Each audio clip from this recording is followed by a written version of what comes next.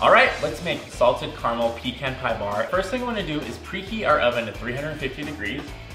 And then what we wanna do is take a piece of parchment paper and line a loaf pan with it.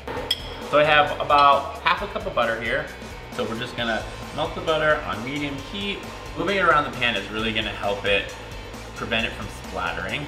You can see that the milk solids underneath are starting to turn golden brown, and that's what we want. So I'm just gonna stop that. Pour it all into a heat-proof bowl. Add a quarter cup of brown sugar. We're gonna do a cup and a half of all-purpose flour. Add just a little bit of salt. And we're gonna mix this up until it's all combined. Use my fingers to mix up the dough. Then we are going to press it into the pan. Really smoosh it in there.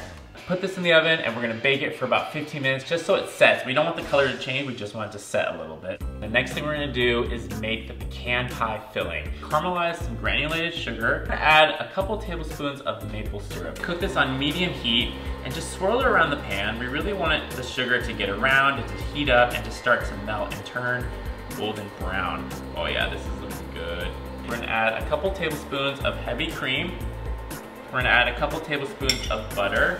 We're gonna add a dash of vanilla, and then a little bit of salt. It's gonna bubble pretty aggressively actually, but just keep mixing it and it's not gonna overflow.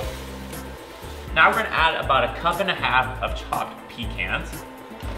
Oh yeah. And then we are going to pour this pecan filling into this loaf pan. Just make sure you evenly put it in there. You don't really want any air gaps in between because again, we're gonna cut it. That looks good. I'm gonna pop this back in the oven, bake it for about 15, 20 minutes until it's totally set. All right, so our bars have cooled for about 20 minutes. We wanna make sure they're nice and cool and easy to handle. They come right out of the pan. Now it's time to slice them. How delicious does that look? Let's try this. Oh yeah, so good. You guys are gonna love this.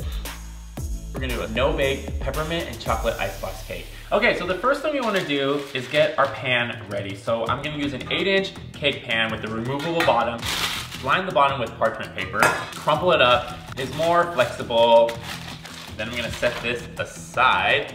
Next thing we're gonna do is make our whipped cream.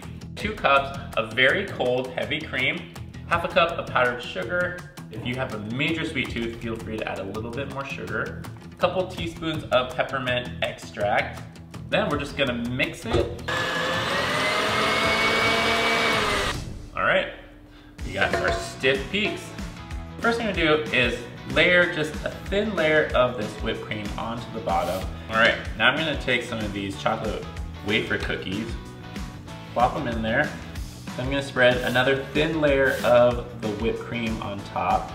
I'm just gonna keep doing this until I run out of all the ingredients. Cover it with some plastic wrap. Refrigerate this for about 4 hours, just until those chocolate wafer cookies soften. Take a butter knife. I'm gonna run it under a little bit of hot water. And then I'm just gonna gently slide it along the edges. Just gonna lift it up. Oh yeah, look how pretty that is. Take some unsweetened cocoa powder. And then we're gonna take some crushed candy cane, a peppermint and chocolate icebox cake, and it comes together in a cinch, and you don't have to turn on the oven. How gorgeous is this, you guys?